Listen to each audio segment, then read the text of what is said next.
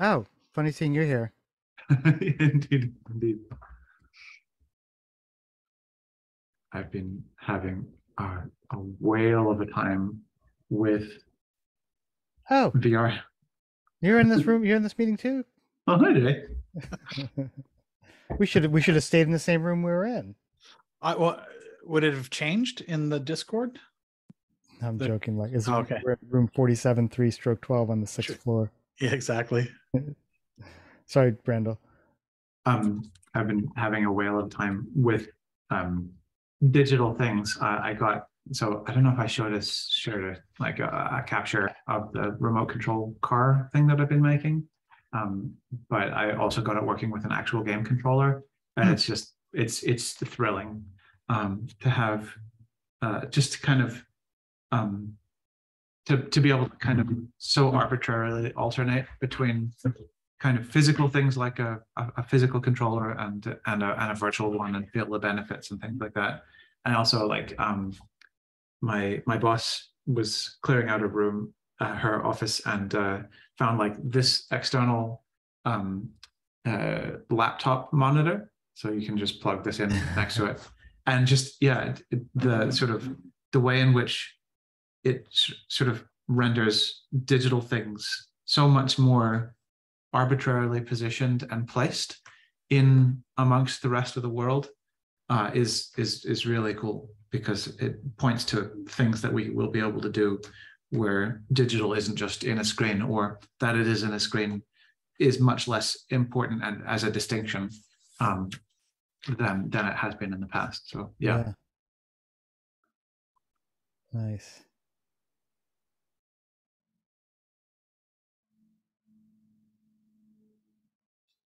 Hey, gang. Hey, Cam. Hello. Hello, Thank hello. you all for joining. I love that. I love having a little midweek call. Yeah. This is awesome. Um, I had the honor of speaking this past weekend at a BIPOC sustainable fashion conference on Saturday morning, which was really exciting. And they asked me to speak about digital fashion, which I thought was hysterical because I was like, I don't really feel like I know what I'm talking about. And they're like, well, you know more than we know what we're talking about. So I was like, all right, if that's the caveat here too, or if that's the threshold of being able to speak. But it was really awesome. And I ended up sitting next to a guy who has started a metaverse mall. So we have a call coming up this week, hopefully tomorrow, may get pushed a week, but it was a really incredible experience because it was mostly people of color. And what I realized is that this community of people in LA, a lot of them are in tech, but a lot of them are getting involved in digital fashion for the same reasons that I've been really interested in it, for sort of avoiding the physical waste, the physical product waste. And so it was really cool because after the roundtable discussions, I started talking up NFL, and I was like, well, I'm part of this futures lab, and so I think I've got 3 new recruits that are going to start hopefully joining. I'm like trying to get the merch department really, not to like try to take it over, but I'm trying to get the merch department to really become its full-fledged thing. Yeah. But it was cool. There seems like there's a lot Just a quick note, Kemp. You have, because of your role, because of your showrunner role, you should and have the ability to send someone an invite. So Okay. just let me, if it doesn't work, I mean, and the mechanic for doing it is like a weird kind of right click in an obscure place Yeah. kind of thing. Um, I can walk you through how to do that. But you do, I'm trying to give people who are, yeah, like who are responsible people the ability to invite people. Yeah. So it seemed like the big takeaway that I had was, one, that there's a lot of people who are interested in digital fashion, and two, that people are interested in it in a non e-commerce tradition platform, right? Like they don't want to get involved in digital fashion from a let's just make fashion items digitally to sell online, right? There's a real strong, what is the speculative version of where this could go? So I'm excited about that because I think that aligns very well with Near Future Labs. And so I'm going to have some calls with them this week to see. There's 3 people that I would like to rope in and see if they're interested in getting more involved. But Cool. I just thought, Julian, we were talking today through text about the community comment or word. And I think it seems like LA has this really big community of people that are trying to get more involved in it, but don't really have a space for that. So I think already I feel like NFL can be we can provide somewhat of I don't know, I don't want to say space, but we can provide some sort of collection for it. Feels like that. Yeah. Hey, Adam.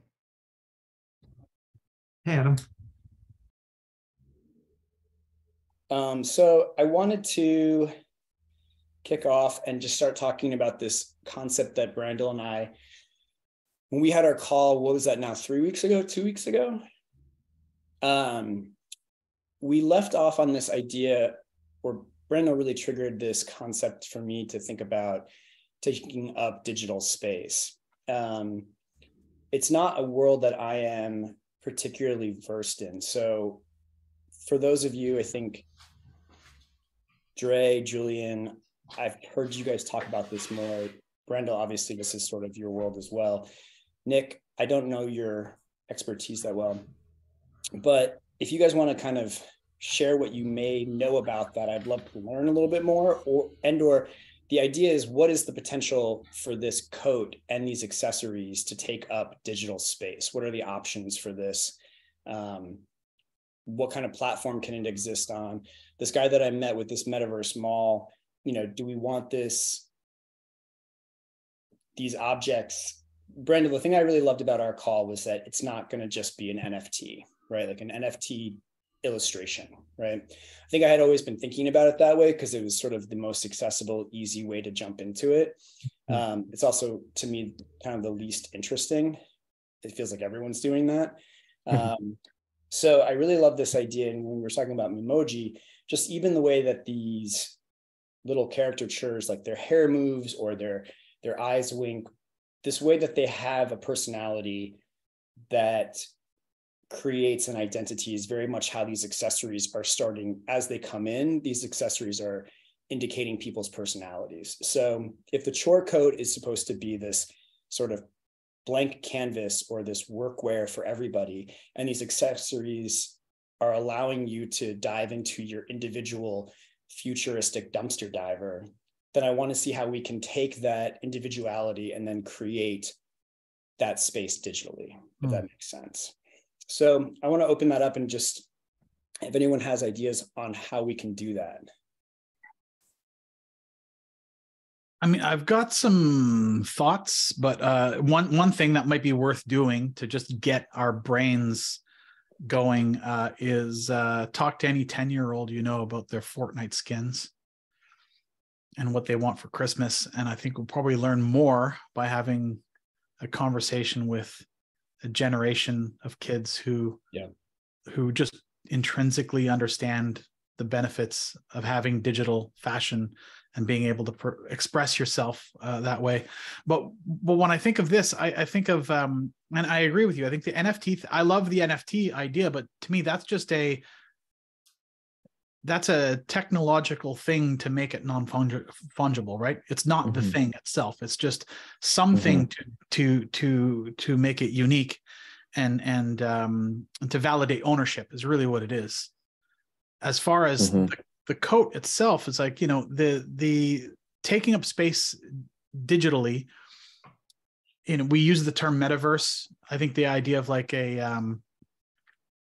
as digital things become more interoperable, as Epic decides one day that they're going to make things in Fortnite compatible with things in other games that they create, I think that's going to be something. But between now and then, there's a place where I imagine there's a wardrobe, there's a closet, maybe there's some kind of a closet that you can store your digital things in, and the Near Future Lab Chore Coat is that first digital thing that you're able to put in there, and you can put it on an avatar, and you can make the avatar resemble your Fortnite avatar. You can make it resemble your Minecraft avatar. Maybe the core the Chore Coat takes on a different shape depending on what you're doing. But I just think of it as a mirror.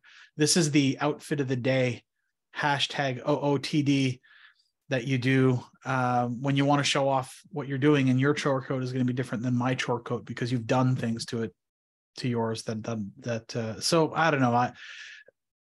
I imagine that there's no one. I can't see it living in a lot of different places without a lot of effort, but I could see it living somewhere in the middle where it is a symbol of where it could potentially live in different places. And it's a way for you to snap a screen grab selfie of you wearing your Chore Coat. Anyways, that's one thought. Yeah. I tend to agree, Dre, that the interoperability is kind of a huge barrier right now. And it's probably being worked on by the big dogs. But maybe there's opportunities in, I don't know if it's programming or some sort of way of like you said, a digital closet where you can export it as a Minecraft skin, export it as your Fortnite skin or your avatar for Gravatar or whatever, where then the NFT aspect comes back to verified ownership of this particular thing. And then our closet is about those accessories. How do you accessorize your Chore Coat before you do it? Another way I was thinking was we just go all in on one platform to start, like Minecraft or Fortnite, where we work on the Chore Coat in Minecraft because that's what I live in. I love the game. And it's a data pack or it's a mod that you can install and it verifies the ownership and then it allows you to modify your Chore Coat to hold extra things or decorations and stuff. I think it's a matter of like, where do we want it to go? Do we want to be more broad or we want to focus in on it? Or do you have other ideas? Yeah. Oh, go ahead, Brandel. So one of the things that is maybe fashion and is certainly digital at this point is like, and I don't know how much people are using them, but on Apple platforms like iOS, you have these new custom home screens, and they have a whole bunch of widgets, but they also allow you to configure mood. So this is a do not disturb, it's a night sort of thing. And so it's a whole configuration of different sort of components. And it's sort of like, you can organize workspaces within, Adobe products, Photoshop, Illustrator, and people do similar things in Blender and Maya.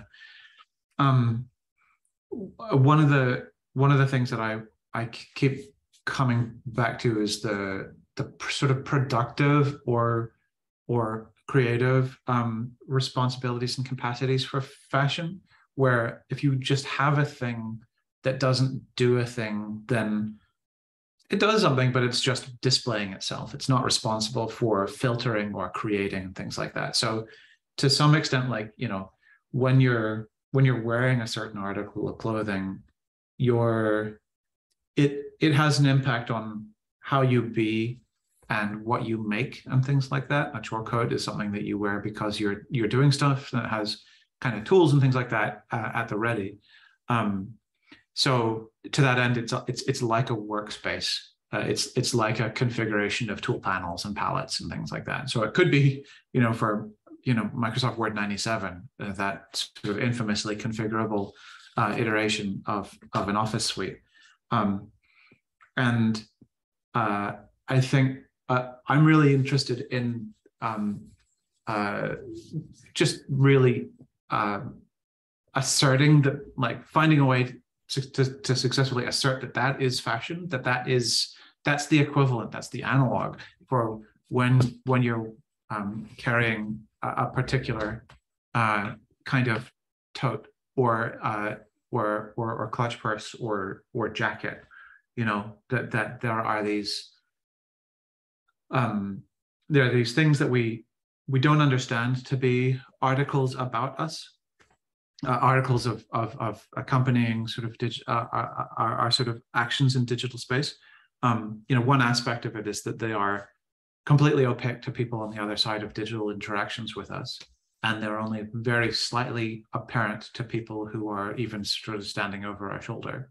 And so maybe that's something to work on, to say, like, when I'm in this mode, then it shows in this way. So if you have a jacket, that's sort of digital, it's sort of not, but like if you have mood jackets that respond to what mode your phone is in, or if you have modalities of the way that you present, and so you have a whole pack effectively of like emotes or responses that are reflective of the overall sort of setup that you have at a given time, then I think that would be an interesting thing to try to pull on. Yeah, almost like when Discord says currently playing Scrivener or currently playing Minecraft, like being able to react to that. Is that what you're talking about? Like if it's in this category of game, then the emoji or the filter sets are different. Yeah, that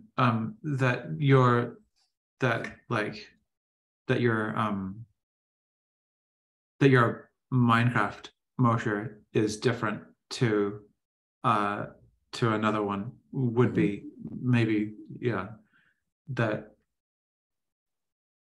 so like we were, like Kemp and I were talking about Memoji. I think that's a really undersold offer, because it means that it's you, and you have an expressive ability. Like, Bored Apes, you don't have an emotional range. They don't have anything you can do with them other than slap them on things, and they assert that you can put them on a mug and sell them or whatever. But if it's easy to be able to create like responses and reactions through and with them, and if there's kind of like a suite of things that are appropriate to the moment but are still identifiably coming from a certain origin, then that helps. So a typeface is kind of digital fashion.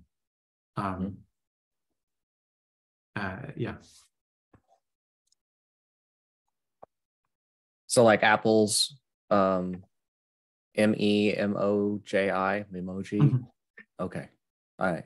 Android user, so sorry. I missed Apple's conversation.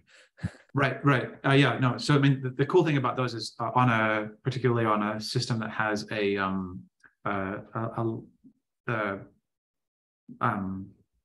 what they call a true depth camera, then it does face tracking, and so you can record speech and then have it kind of go along with it. The eyes are a little weird and blinky, but maybe they're better now. But yeah, so then it's a way of being you with an appearance that is very, very identifiably emoji. Like it's custom, it's you, but it's also very clearly Memoji. Nothing nothing else looks like Memoji, and maybe that's because Apple's legal. I sort of get on it as quickly as possible, but yeah, like so fashion that allows you to be you in it, with it, and still remains sort of recognizably that thing. Similarly, and I don't know, like all of these always on display, so iPhone 14 Pro and also all of Apple Watch since Series 5 have a display that is constantly on, so people can see it.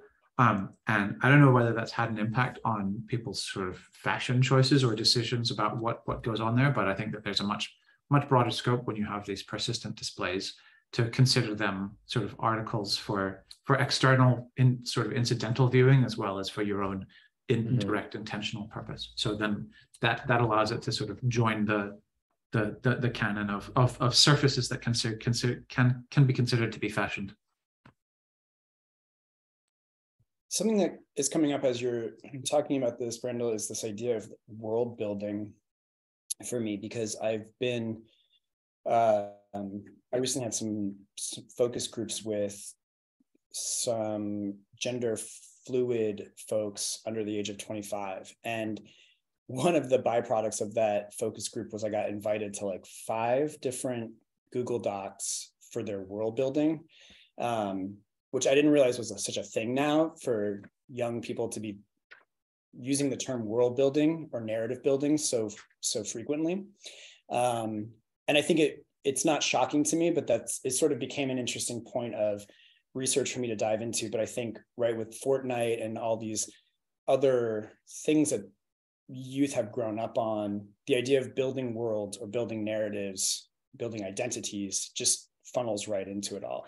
And a lot of them, I think at the age of, one was 23 or 22 and they're in undergrad and they're an English major. So this is something they want to get into more. But this digital accessory and coat feel like there could even have this link to world building, right? Like with this future dumpster diver, there seems to be this identity that everyone's identity has been different, right? Which sort of spurred on the accessories, right? The coat was one thing. And then as we did the research on the coat, one thing that came up was that the coat was uniform, but everybody's approach to futuring or the near future or how they future is different. And so then the accessories really broke off in this way of like personal identity. And then, we can't create infinite accessories financially. So then that became a digital element. And then now I'm thinking like, well, does this digital element then give you access to these worlds that people are building? Will people build those worlds? I don't know. But Dre, as you were sort of talking, this idea of like these secret passageways came up, and like, is there a way for this accessory to be a link to something else where like if you are to click on it, it takes you to a different platform or takes you to our platforms? Discord a platform for us, I guess, but I don't know, I'm thinking out loud here, but somehow this thing taking up space feels like it has the ability to almost act like I don't know. Is any of that kind of?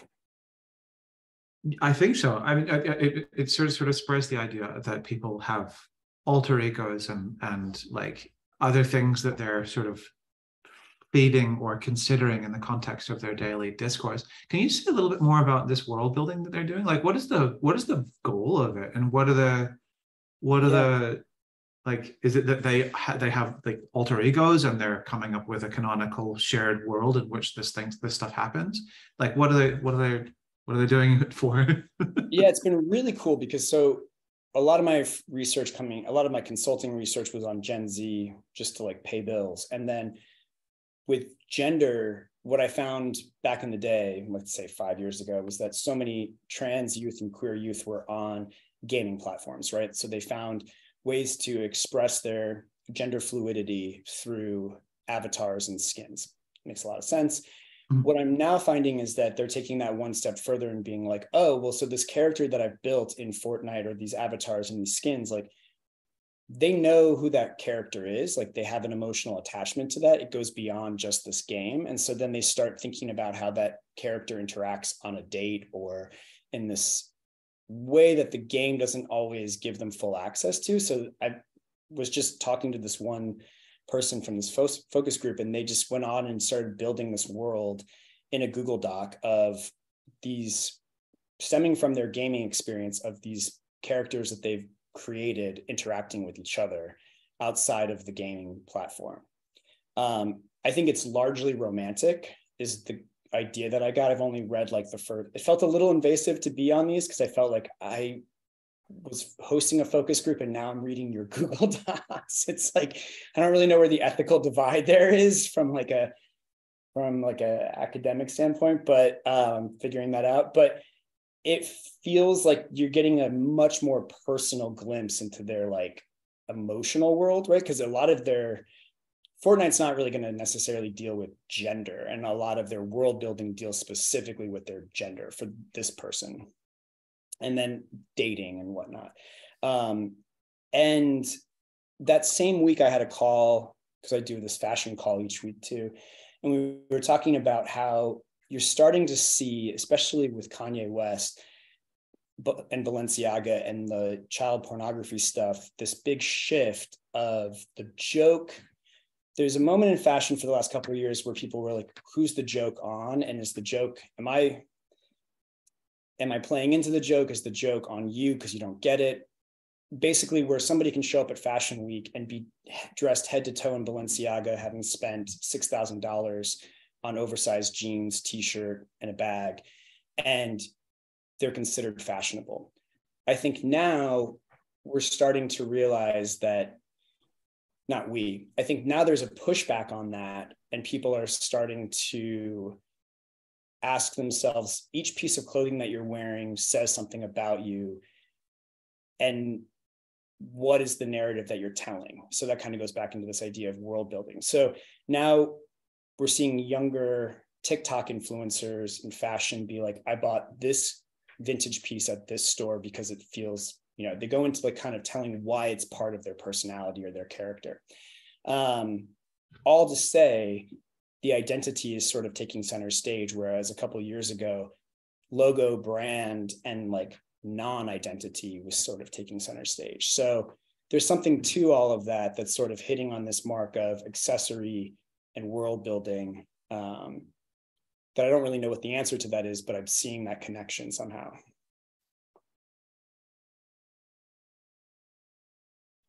Yeah. I've done a bunch of world building on client stuff, and I see there's a whole bunch of different ways that you can do world building, and I would do it in a very pragmatic sense, and a lot of it was like, you build the world that you wish to inhabit, or you build the world that you want to avoid, and then you use that as a way to think about like strategic foresight scenarios. When I look at design fiction, what I like about design fiction is you don't build the world, you build the thing, and then you extrapolate the world from the thing, and you create your it's reverse world building. You don't try to do it so big, because when you're doing big world building, it's typically there's all the macroeconomic forces that you want to consider. How many suns? Well, exactly. How many suns? What's the nature of the sediment? All that kind of stuff. So you get all that stuff, and then you end up with like, there's your personal world, there's a societal world, there's like the global world, and it can get really, really complicated. With design fiction, you just make a thing, and then you start to extrapolate it, and then it's a way for you to influence this conjuring of the world with your own weights and biases that you can then compare with other people's, and you can learn collectively by like, oh, this is how you see it. This is how I saw it. You also don't have the answer to everything to start. Yeah, exactly. So you can come up with you're guessing the can of hand choked elk, and you're kind of like, all right, well, what kind of world would this come from? You haven't figured it all out. You use it as like back to the archaeology thing. It's a forensic clue. Yeah, and I use build all the infrastructure. Yeah. In the world of archaeology, there's this dodecahedron with little balls on the corners and different size holes, and they're found all over the place, and no one knows what it's for. Whoops, stop it. No one knows what it's for. And that's what I love about it. It's like, oh, here's a thing that we find, and we've got some ideas. We think it might be a template for like a crochet style knitting template, but we're not entirely sure what it is. And this is what I'm liking about design fiction. But to go back to this idea of like the coat and identity, something else that I've been thinking a lot about that I heard on a podcast a couple of years ago is this idea of physical and digital primacy and the distinction between the two. And we live in a world now where some people might be digital prime.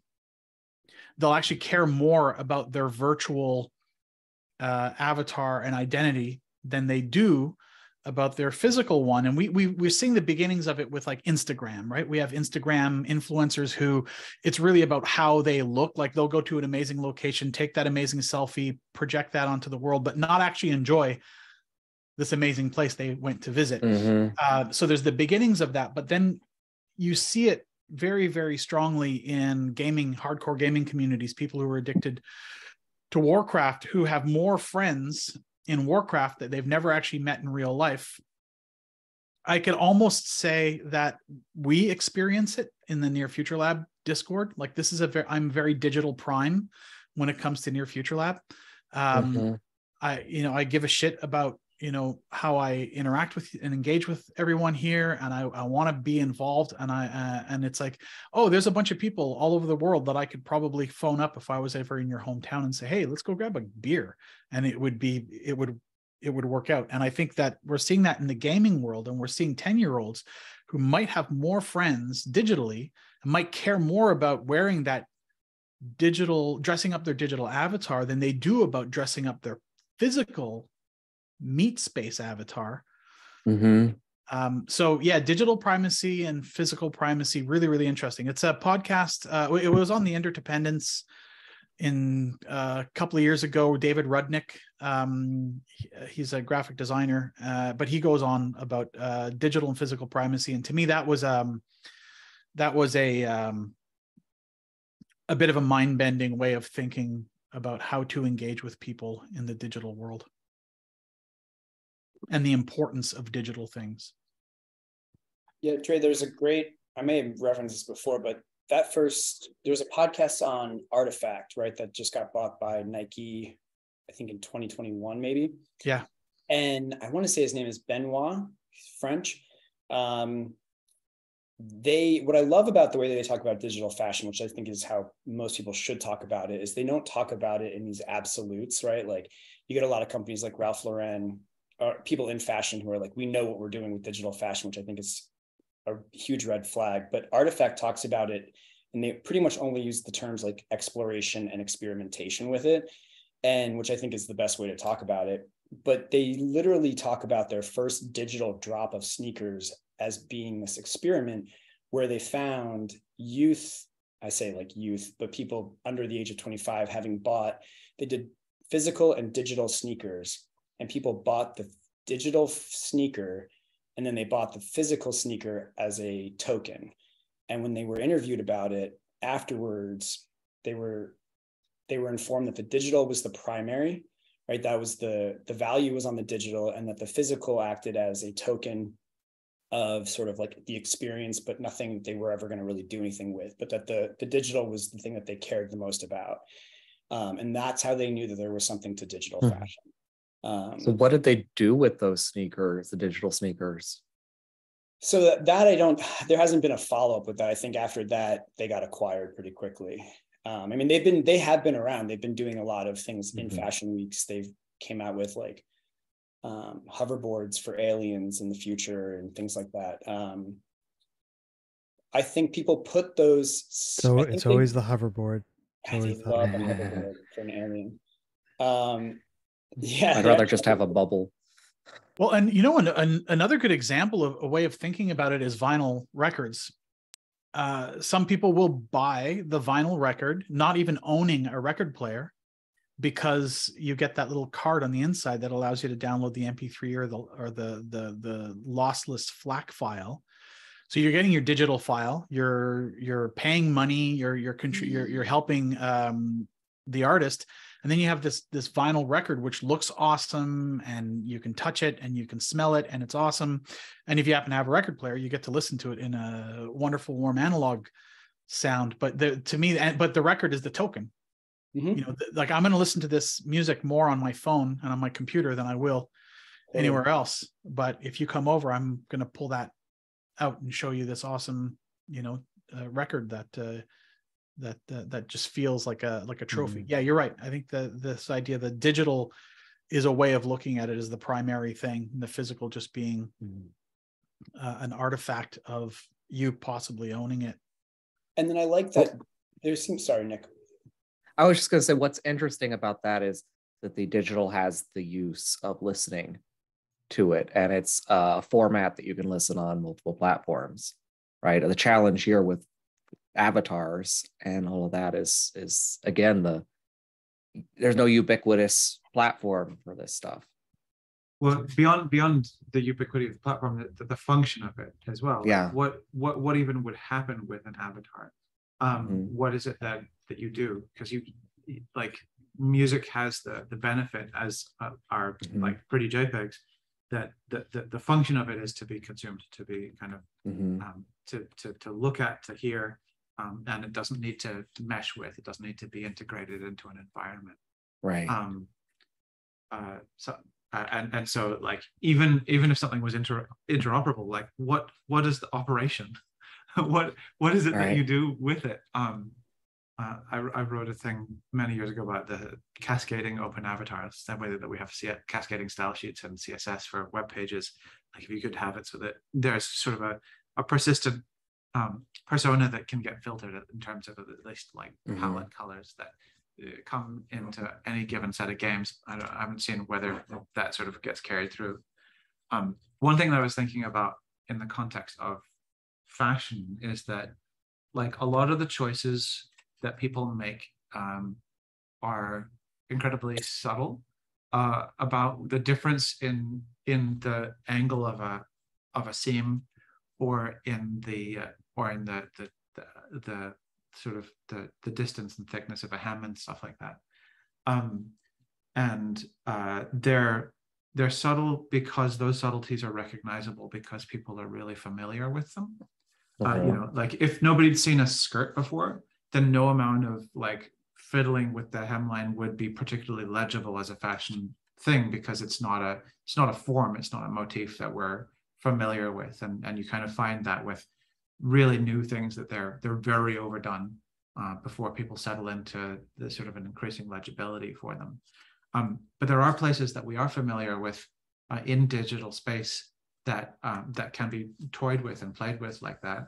And there, you know, if you look at the Alexa.com no longer updates, but there are the sites that tell you what the top 10 or 20 websites in the world or so are. And there are only like 3 or 4 of them are officially are porn, but you know, the rest of them are the usual suspects: Amazon, Google, Wikipedia, those kinds of things. And so one thing that you could do with fashion is you can construct appearances and views of those top websites that are sort of representative of your own take. The benefit there is that, you know, you return to them, you go to those spaces a lot, and they're also mutually recognizable. So if your Wikipedia looks slightly different to somebody else's Wikipedia, then that's like a very legible thing and a very interesting kind of talking point. Like if you ever looked at like there's a website, wikiwand.com, and it's a really nice kind of front end, a view that they've kind of augmented and changed of how Wikipedia could look, and they've got a better chapter nav, stuff like that. But yeah, like, so if you were able to, and so this is possible to do. If you have something called a browser extension, people have them for screenshots or for Pinterest or whatever. You can make a browser extension that actually reads every web page or any web page or no web pages, whatever, and sort of overrides and applies certain styles. And so if you have a particular kind of bent that you want to follow about how things are presented and how things look, then you could sort of intervene on these really common and legible spaces, at least for you, so that when you log into a Google Docs, when you go to these different things, they look a certain way, maybe they behave a certain way. And taking it further, and I don't know how possible it is with this, but like it might be possible to constrain or focus the way that you actually interface with a Google Doc or whatever, by virtue of having a browser extension that both sort of formats and styles the person who has its view, but also the impact they have on that Google Doc. You know what I mean? So that does that sound, does that like make any sense at all? Is that, yeah. So yeah, like like to that subtle thing, like right now, twitter.com has a border radius of a certain size. It has a set of color themes, set of colorways, and they're limited. The web development, people update things fairly continually, but it is possible, I've done it a couple of times to apple.com actually, where you write sort of a tack on that Mhm. fundamentally changes, but in a self-consistent and coherent way, what that thing looks like. So, for example, with Twitter, you wanted to just kill all of the border radii, then everything would be sort of sharp rectilinear, and it would be subtle, but it would be immediately noticeable for everybody who's in on what it is that Twitter looks like normally. You know, you could put shadows, you could put gradients, all of these kind of different things. And especially if people are moving back and forth between, like, you know, you were talking about the way that these gender fluid youth were kind of world building. That necessarily entails that they're going back and forth between those worlds, because it's not, they're creating these other things, these alter egos, and so like the experience is the richer for their being able to kind of experience Twitter through that, you know, Google Docs, you know, all of these sort of public spaces that can be formattable and reformattable. I think that there's something really interesting in being able to alter somebody's experience of those. Obviously, you know, laptop vinyl skins and phone screens and stuff like that as well. But yeah, I think there's something fun there. I mean, even going as far as pronoun switching on the sites. I mean, I do this all the time when I read to my girls. Every child's book is written with all male protagonists. And so I just gender switch the Hobbit into a girl crew or whatever. So like you could do that in a plugin, and you could have, for a gender fluid, it could alternate, or, you know, as you want, and set those preferences. Totally different than external fashion. This kind of goes back to what you were saying, Kemp, about the movement of fashion to the more personal and telling a story side of things, because you're not going to show that. You're not going to be able to see that browser change except to people in your immediate vicinity. So that's an interesting, you know, alternative take on it. Yeah, and it's interesting, as you're saying about that code switching or that pronoun switching. It does make me think about the way that even in future, even within our lab, I think the culture of the lab is great in the sense that we're not trying to hit a mark, right? Like there's no like, okay, that was the wrong future, right? Like, I think that's important, right? I mean, I think that's an incredibly important thing when you're talking about the near future, when you're, you know, having these ideation things. And I've noticed with youth, like, so with this world building, this one particular kid 22-year-old I was talking to, they kept saying, I don't know where it's going to go, or I don't know, right? Like there's a lot of like comfort in the fact that they're building it, but that it isn't static or defined or finished, right? I think that is very different than the way that I was raised or grew up. And a lot of people that I know wanting there to be a lot of like concrete boundaries or definition around things, right? Like for a millennial, if you know, the pronoun stuff, if the reason this triggered was because Nick, how you're saying like pronoun is, you know, we need to know your pronouns, and then those need to not shift, right? That's really tough for somebody over a certain age who's been socialized a certain way. To a 22-year-old, if you come in as non-binary and then you come in as trans male the next day, they're like, cool, whatever, right? To somebody of a certain generation, that's incredibly infuriating. And so, and I'm speaking generally here, so, you know, bear with me on that. But I think that goes back to this idea of world building, which is to our benefit of the way that we've structured the lab, in the sense that we aren't looking to hit a finish line of what the future is, right? So I've noticed that this youth moment of like, I don't know what this is, or I don't know what this outfit is, right? This fashion, like I put on this doily and this scarf and these pants and all of this. I'm not sure what it is, but it's part of, I've been drawn to it, or I'm figuring out my identity through it. Like there's an exploration in it, which seems to, I'm seeing these links to the way that we're even talking about the exploration of the future. So there's something, Nick, as you were saying, that it feels in line with how people switch even in their world building, right? Like if this doesn't work right now, okay, I'm going to switch it up, right? The same way that we're like, okay, well, I was building this future, or this is how the future was going in my head, and now it's not, so I'm going to switch that up. I think previous models, for lots of different like financial purposes, they don't accommodate that shift very easily. And I think the digital ads, I think the digital element of this adds to that flexibility or that fluidity, right? So like if we're talking about like the interface adapting to our digital prime, like if one day I'm feeling this, or if my identity shifts, it's much easier to shift my digital prime than it is to like buy all new physical things. Right.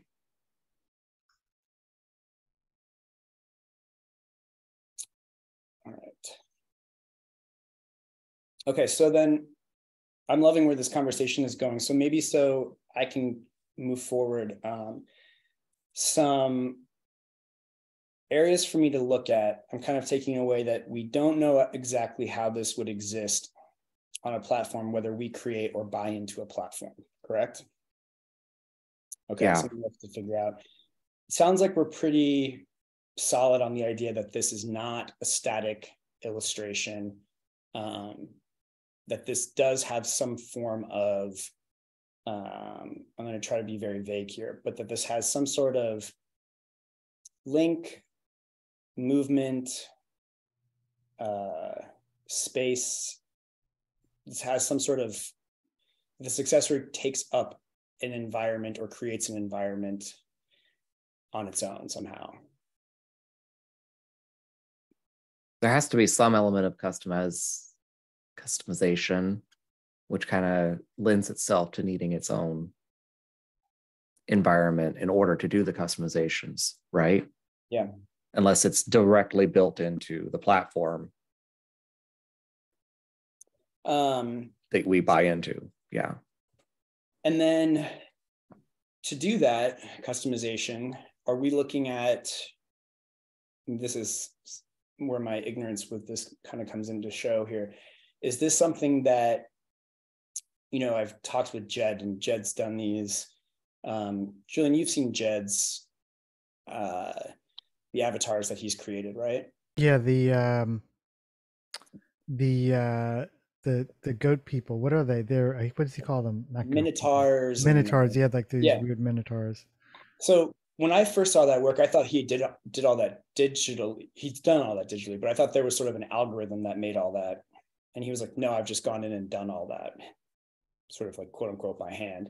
So are we looking at, would this be something that we create sort of in a program and then we code? Am I using really layman language here? I think it depends on where we want to go with it. There's also, I find sometimes that it's like you end up prototyping it by hand to begin with.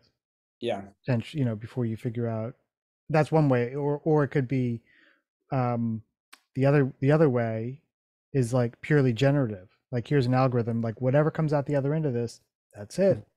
Yeah. So I think those are at least two ways. A lot of generative art. They call it generative art because the artist is like, I write the algorithm with no clear idea about what's going to happen on the other end because there are too many variables, and they might go like, that's not quite what I was dreaming about. Let me go in and change a few parameters or adjust the way in which it, mixes color with the weather outside kind of thing. Yeah, Julian, did you go to the Bright Moments Gallery down in Venice? I did not go there. That was the crypto one? Is it still there? I think they closed the physical gallery. Yeah, Sam Bankman-Fried. Yep. Just didn't write them a check. Yeah, I went to go watch them mint their crypto Venetians, and that was how it looked, right? Like that was their big thing, right? That was their big thing. And then they went around the world, or the theory was they were going to go around the world doing these like crypto Venetians or crypto New Yorkers, or every city they went to, they were going to like, you were going to wait in line or basically covet this ticket number, and then you were going to get a 8-bit or 16-bit print or file of some algorithm spewed out thing. Mm-hmm. And it was wildly popular for a minute, and I wanted one really badly, and then I was sort of like over it, right? Why'd you want one badly? I'm curious. I wanted one really badly because it was COVID and I was bored, and I was like, I can't buy anything. I can't want anything right now. I'm so bored. And so then this thing popped up, and I was like getting into it, I was like, I got to get this thing. Yeah. And I was on the wait list. And then I was actually going to be in New York when they were doing their New York drop. And I was like, this seems really cool. And then I went and watched them do it. And I was like, this is really stupid. And it wasn't stupid because it inherently was stupid. I just felt like it had nothing connected to me, right? Like you got something that was generated that didn't feel personal at all. And I think that's why I'm really enjoying where this conversation's been going about this idea of it being hyper personal and possibly a link to whatever this identity, this like idea of building this identity that goes beyond just this one thing, but is like an accessory or building into a larger world that you're creating for yourself, right? That crypto Venetian, I felt like, I guess what I didn't like about it was that I felt like I was just buying into someone else's version of digital art, right? I was just sort of like a pawn. There was nothing about me that felt I could have been anybody in that line, and they were going to spew out this algorithm, right?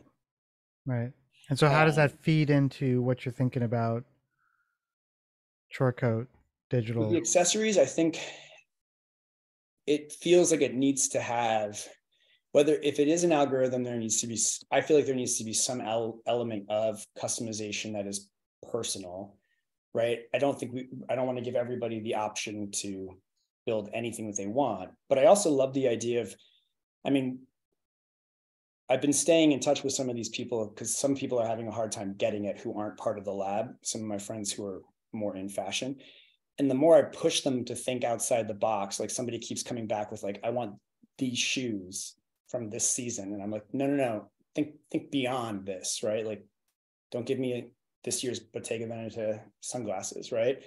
And they're like, oh, okay. And so there's something about it that is giving people access to be creative that I kind of want to push. I know you can't force that, but I'm going off on a tangent here. I guess I want there to be some level, I want there to be some constraints, maybe, but I also want there to be an element of like, the algorithm isn't going to spew out something that doesn't have anything to do with you. I feel like that doesn't really feel authentic at all.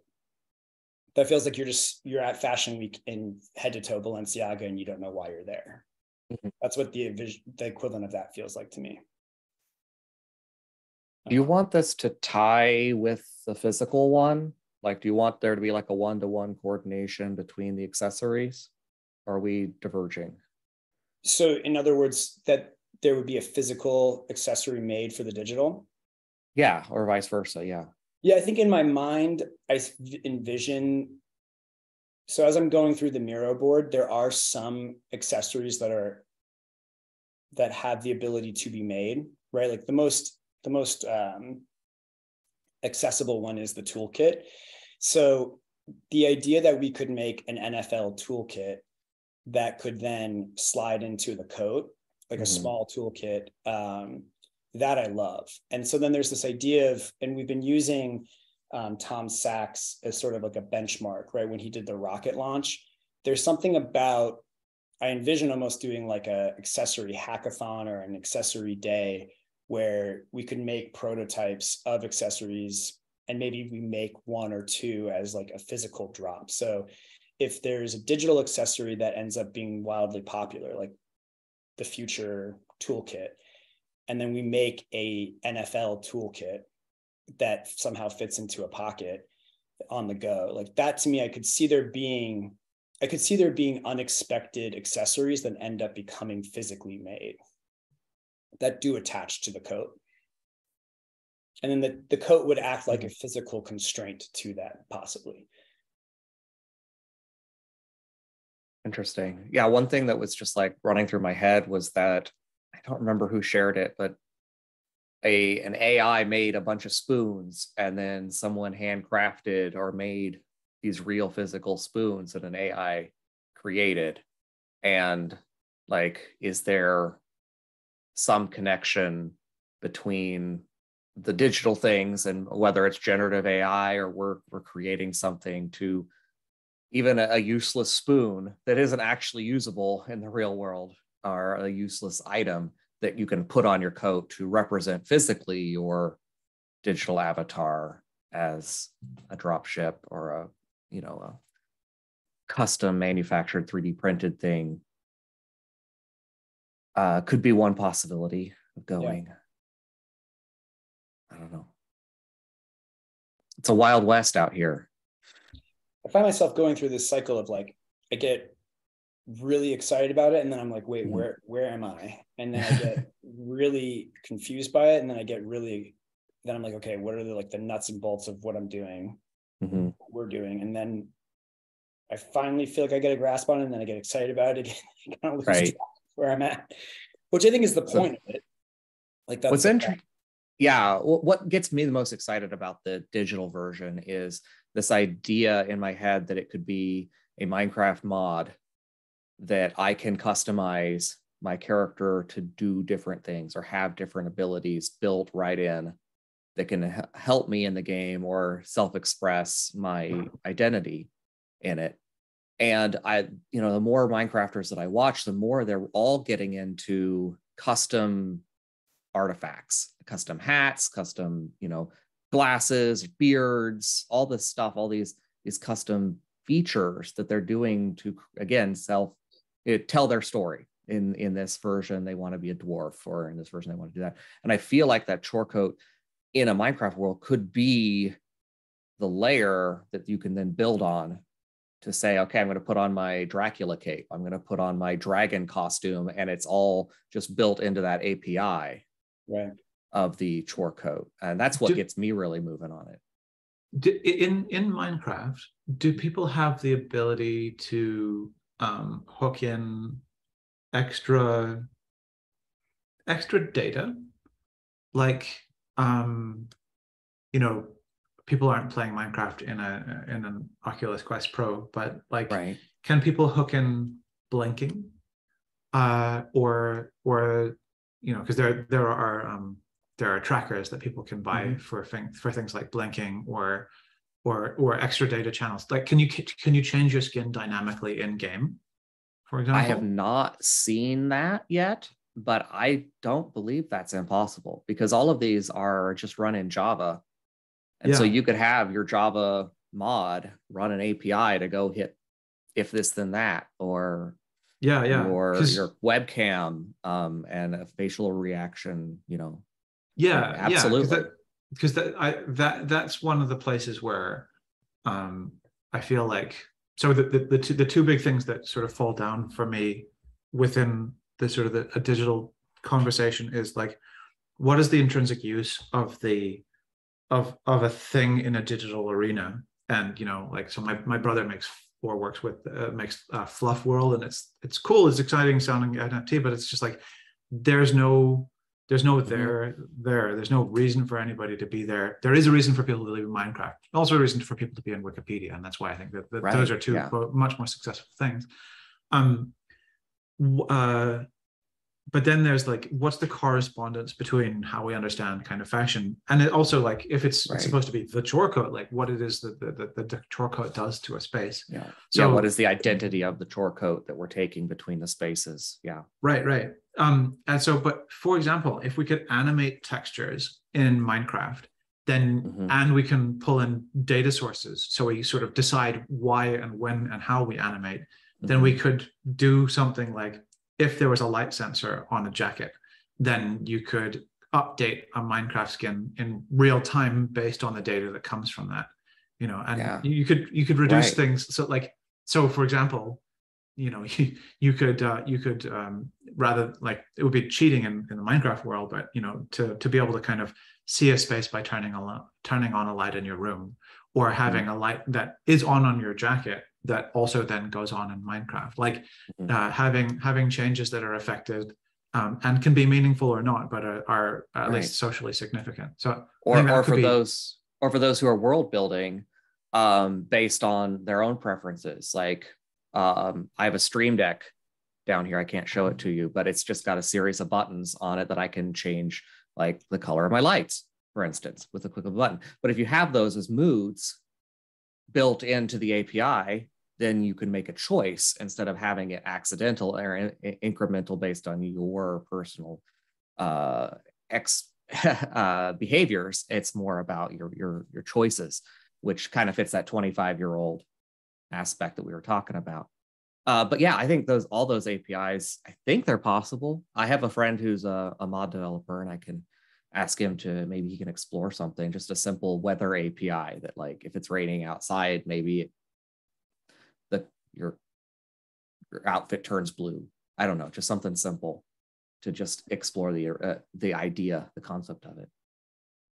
And I think, Brandel, to answer sort of that question, because I think it's great when we ask questions. Julian asked me a couple of questions about the physical chore code last time I was there, and I was like, oh, this is great. It's always great to ask these and then like touch base with them. You know, how does the identity of the chore code specifically relate to the digital, right? Is sort of how I was interpreting. You know, the chore code is about working, right? Like it's a worker's coat. And so I think this coat, the physical coat, rests in a space of uniformity, right? Like the idea that everyone can put on this coat and have a uniform. But it is a coat in which one does things in, right? There's an action in it. I don't see it as, it's not a robe, right? It's not a ball gown. So you also got utility, right? It is utility.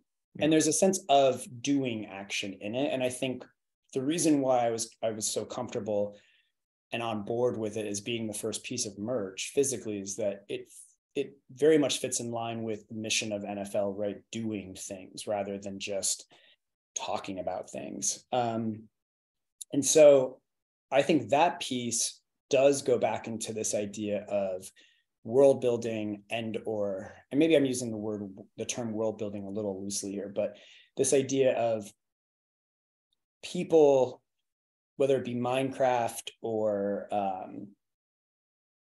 another platform or like Fortnite, going out and doing things like this coat, right? The accessories that attach to this coat have an element of utility action rather than pure decoration, which I think sometimes fashion falls into more iconography or aesthetic. You know, it's not just an aesthetic cue, right? It's not just Gucci logos on a bag, right? At least that's not what I see it as. Now, the first question of its intrinsic use in a digital arena, I think that is something that from our conversation has been really, it's like, that's my big red flag, is to stay away from it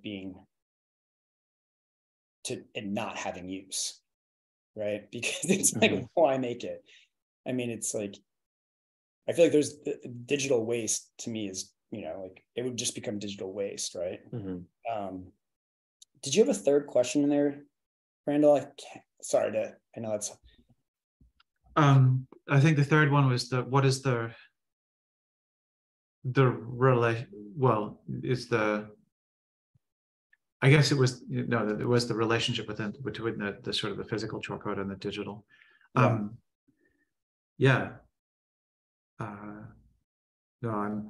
this has got me going in a lot of directions that are interesting to think about.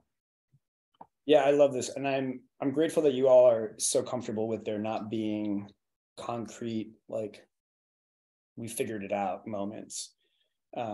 This is where I thrive. Yes. I love the vague space that we can just explore and mold. Yeah, I try to go in very vague. I try to go in with like, okay, purpose, and then be vague, allow there to be a lot of space for exploration, and then come out with a couple things for me to tackle moving forward, so that I'm not sitting here when I get off the Zoom being like, that was really cool, I have no idea what I just talked about, you know? Yeah. I think I'm going to move forward looking into more of the Fortnite and Minecraft skins. Most of my research has always been from fashion companies, but I think I want to look into more about how people are using them. Because I know like Louis Vuitton did a bunch of fashion companies have been seeing the monetization of that, but I don't think they really have a reason for why they're doing it. And then I think the big question really seems to be about like the use, like why is this thing, where does this thing exist, and how is it being used, right? We don't have an answer for that. and that's Right. okay. But I think the definite conclusion is that it does need to have a use, and it's not static.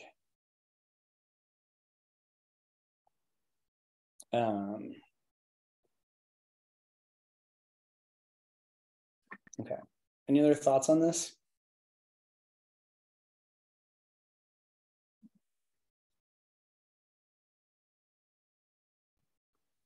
I gotta bounce, guys. Okay. Yeah.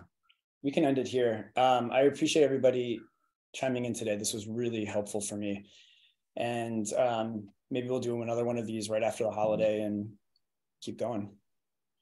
And do you think with that, what am I gonna say?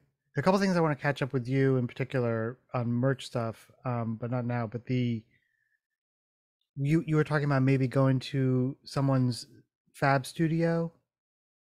Yes, Scott, I feel like I thought there was an extra week between now and Christmas, which We could add one. Yeah. I really thought there was a week between now and next week. If you're around later today, we can hop on a call and we can catch up. I'm around later today. And then I fly out to New York on Monday, but I'm happy to do another Zoom. I know next week is sort of a holiday week for a lot of people, but I'm low key for the holidays. So if anyone wants to I'm totally low key. anything, I'm around. I'm around. Cool. This is awesome. I'm gonna chime in on the office hours and probably update everybody on this call. So and then I may ping some of you individually to clarify, because you're all a lot smarter than me on this digital stuff. So this has been great. Stop it. I also eagerly await Adam's contribution. He's a silent on calls, but a big thinker. So Awesome. I look forward to that drop. Yeah, is like sort of marinating into the. Oh, great! I'm gonna give him a direct message. Yeah, I mean, not everyone is comfortable thinking aloud, and so it's nice to have the Discord where you can have both the introverts and the extroverts, all types of thinkers available to. And the middleverts, the in between. The the omniverts. Yeah. Yeah, I love that. Awesome. Nice. I only see Zoom user. Tell me the name. Hi, my name is Adam Byrne, and I live in Stockholm, Sweden. Oh, nice. So it's night here, it's winter here, it's snow here, and really cold. It's always night at this time of year, isn't it? In some sense. Yeah, it is night all day almost. It's dark all day. I'm literally surrounded by Swedes right now. My next door neighbor is from Stockholm, and his family just arrived yesterday into LA, and they're staying in the apartments above me and next to me. So it's like all I hear is Swedish. So, which, sounds nothing like I can translate. So, but awesome. Great. Well, it was great to see you all. Thank you so much for joining, and chat with you all soon. Sounds great. Bye, y'all. Bye.